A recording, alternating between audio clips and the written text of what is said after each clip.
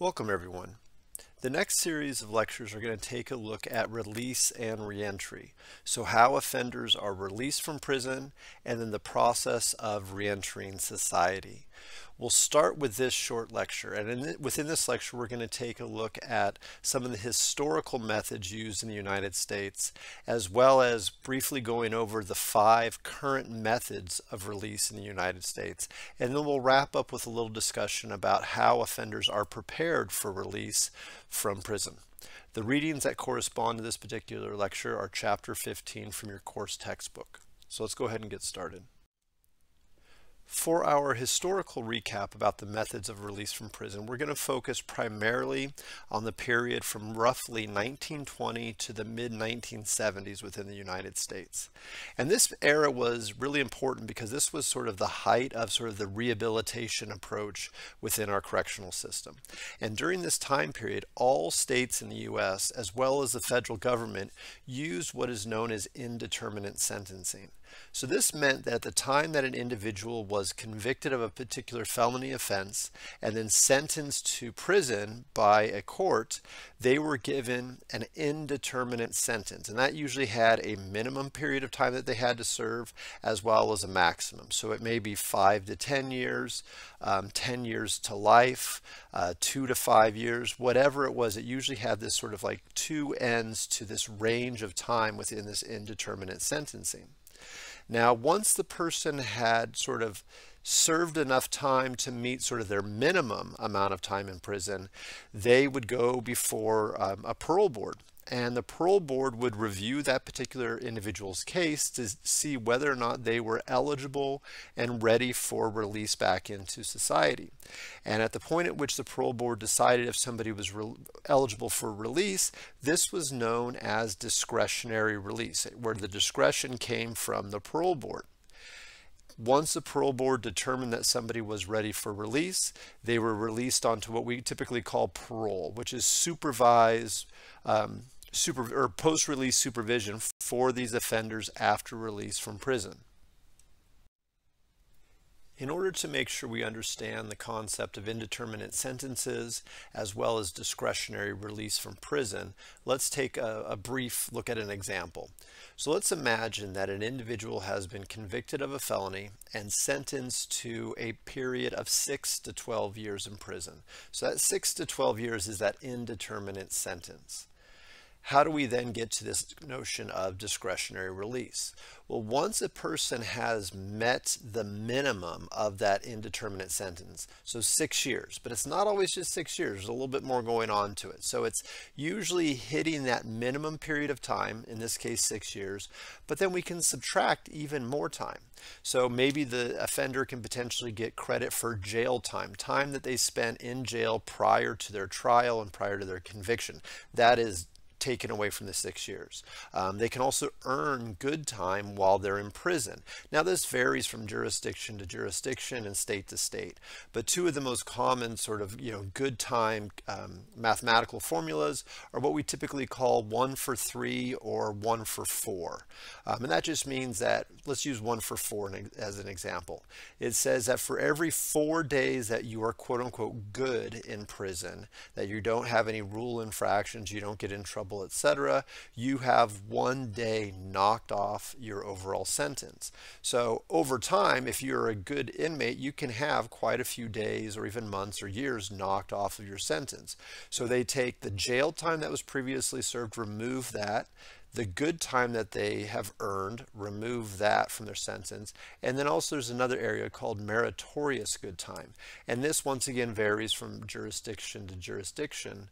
But meritorious good time might be something where if an inmate has, during their time in prison, earned their GED, or picked up or accomplished some sort of certification program about job skills or vocational skill building or something along those lines, they can earn sort of like a clump of days that they can take off from their overall prison sentence. So maybe it's 10 days, maybe it's 30 days, maybe it's 2 months.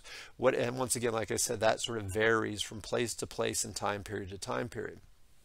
So let's imagine we have our inmate. We think about 6 years, we think is the minimum amount of time, but we have to subtract the amount of time they spent in jail, the good time that they've earned, as well as any meritorious credits that they've earned, and subtract that. Once they have met their new minimum, which may now be only somewhere between 4 to 5 years of time, once we've subtracted all those sort of credits, they go before the parole board. And the parole board will review their case.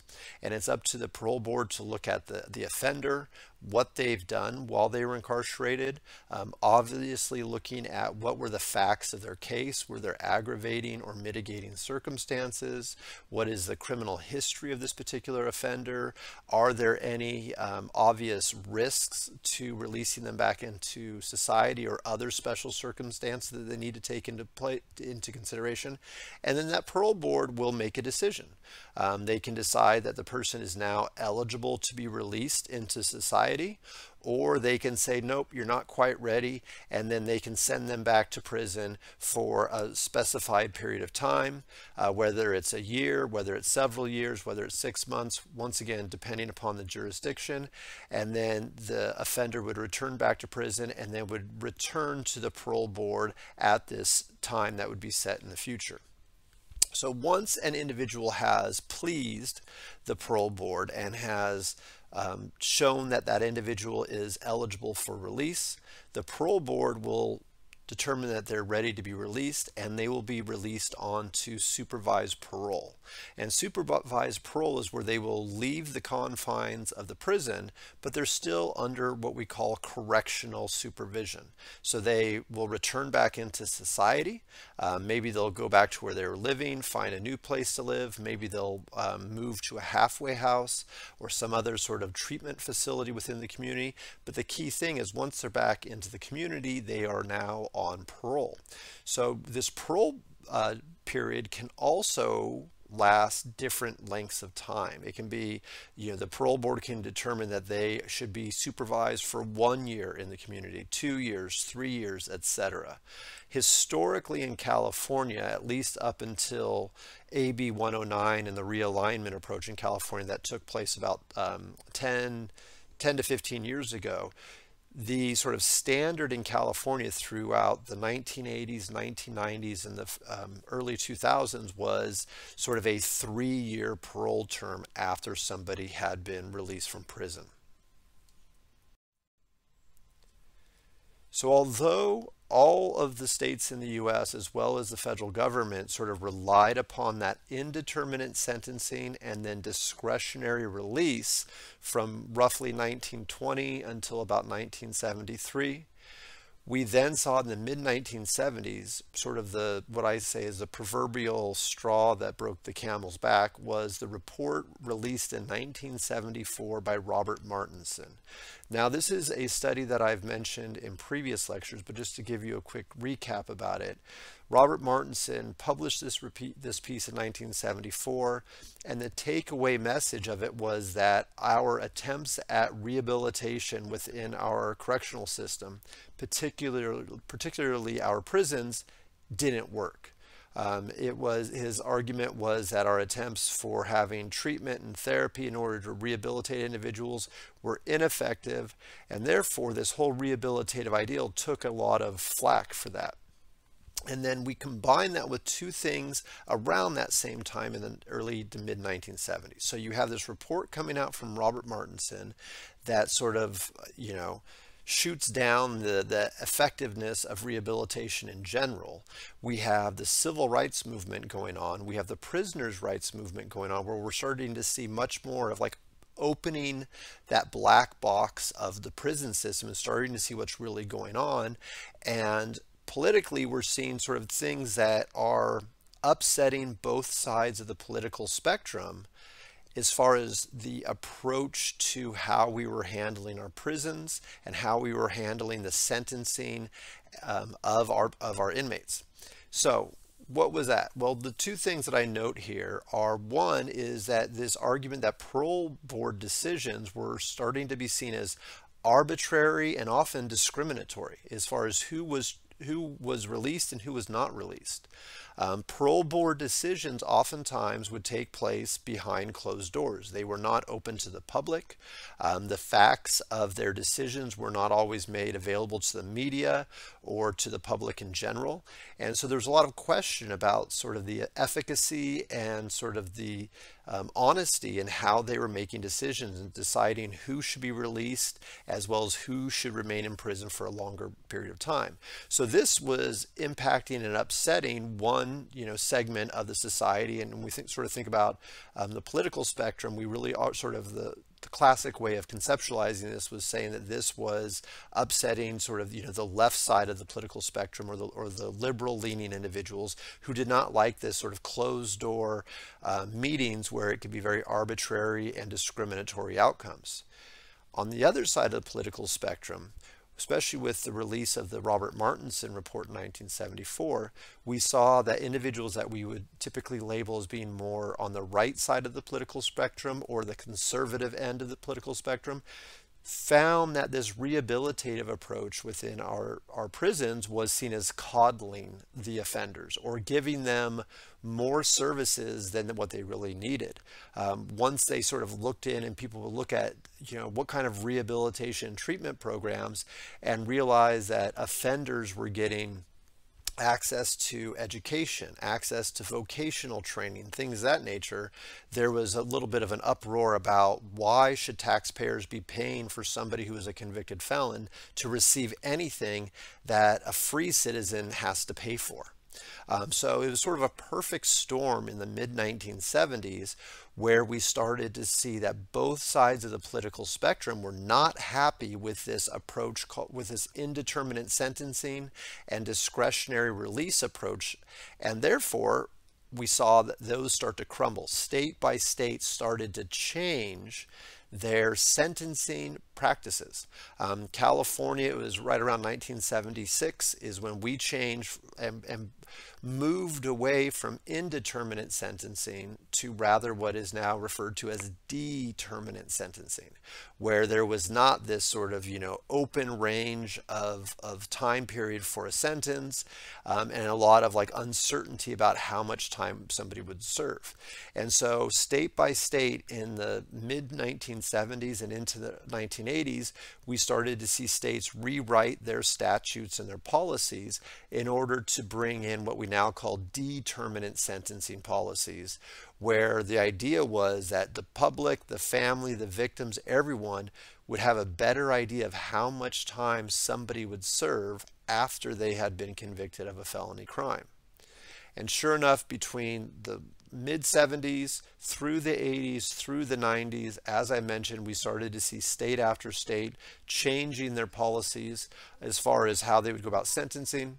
And by 2002, 16 states and the federal government had completely abolished discretionary release by parole boards. And of those that kept parole boards, they were often reluctant to release prisoners.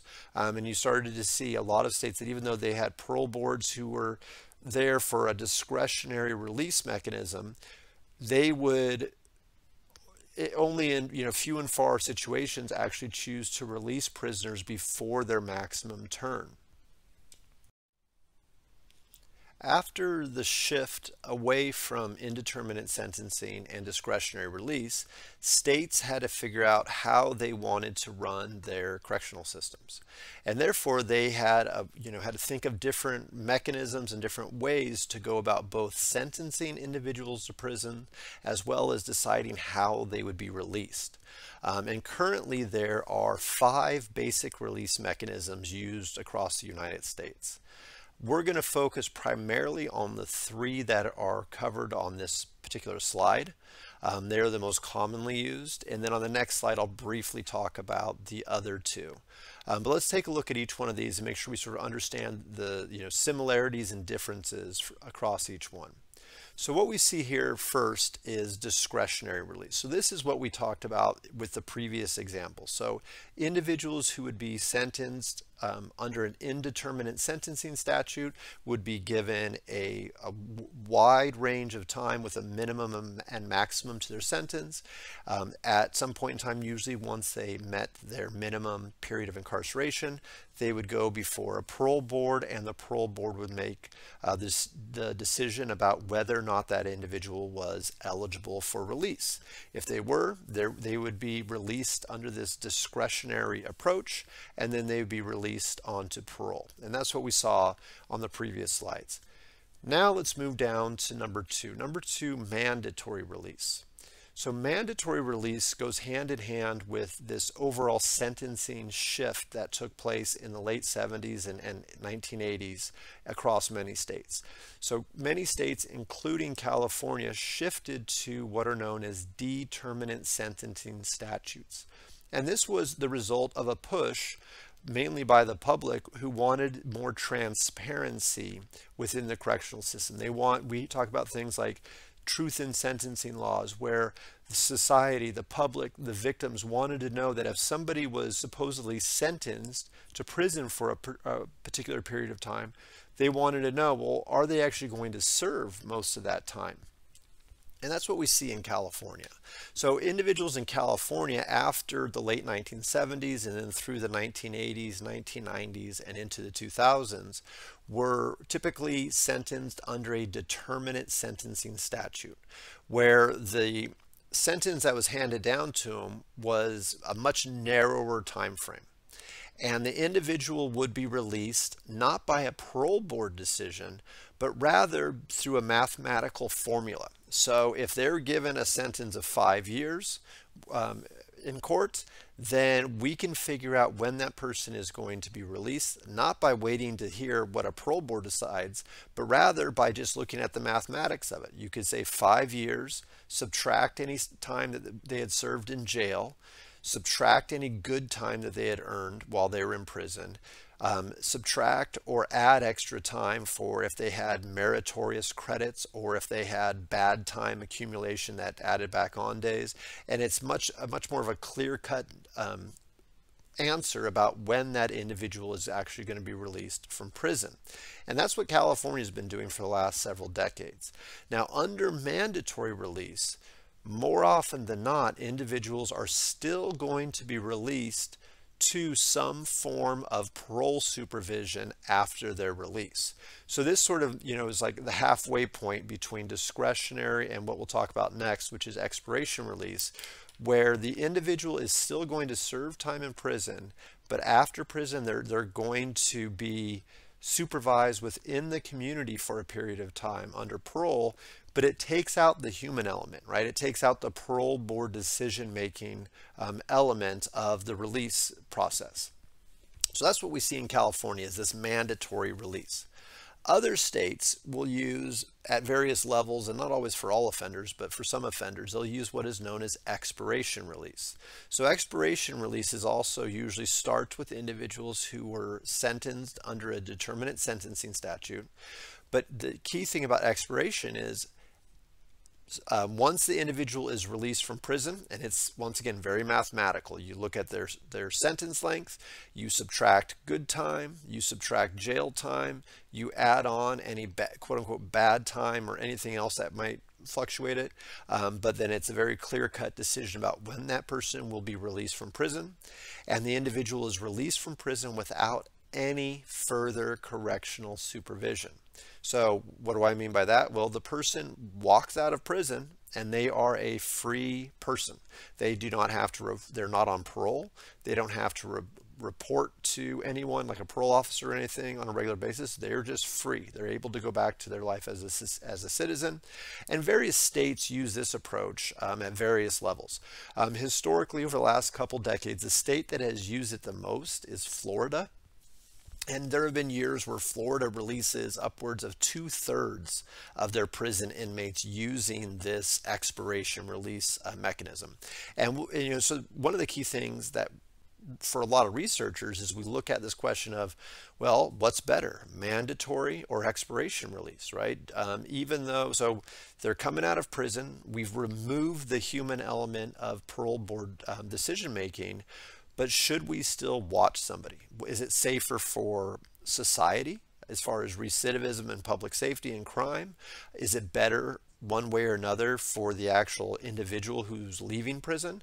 And so there's a lot of research that looks at sort of what works better, mandatory release versus expiration release. And we'll see that in a lecture that's coming up pretty shortly about some data that I actually worked on that sort of examines the effectiveness of mandatory release versus expiration release. And then obviously you can imagine, once you throw back in the argument of using discretionary release, you can sort of imagine a research study that analyzes the effectiveness or ineffectiveness of all three of these approaches. Should there be a human element? Should there be much more of an open-ended sentence, or should it be very mathematical? It's one thing that when you think about this, and just sort of as a quick side note, you think about somebody who was sentenced to prison back in the 1950s or 1960s under an indeterminate sentence. Their family, and even the individual themselves, they didn't know if they were going to be getting out of prison in 2 years, 4 years, 6 years, 20 years. And there's a lot of, uncertainty that comes with that. But then if you trust in the system and you trust parole boards to make the right system, then people would argue, well, then we're able to promote public safety. We understand that it may take certain people longer to be quote unquote ready to return to society.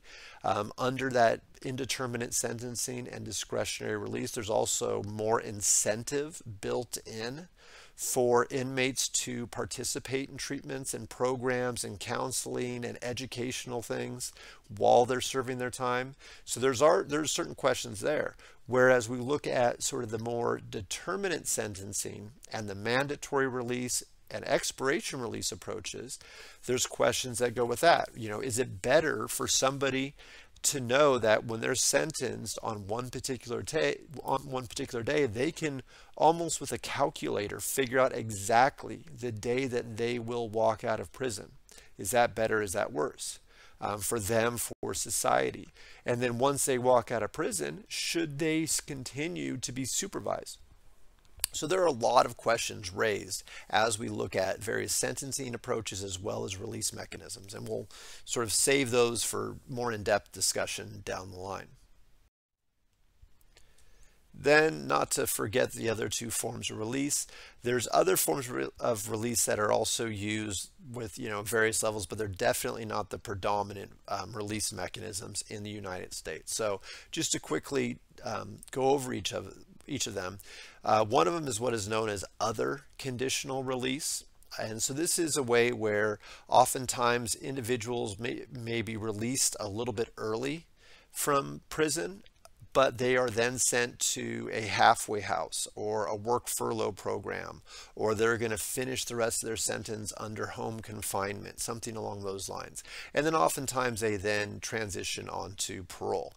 This is used in different innovative approaches. California used to have a program called community correctional reentry centers, which allowed individuals in the last few months of their sentence just to sort of prepare them for what it was going to be like to walk out of prison and have to deal with society again. Individuals, if they were eligible and chose to do it, could serve the last quote unquote 3 months of their prison sentence at a halfway house that was in a community.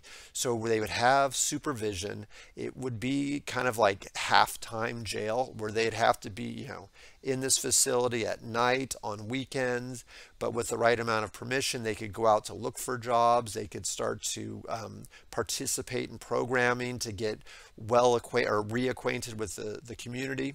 So you see different programs like that have worked with various levels of success.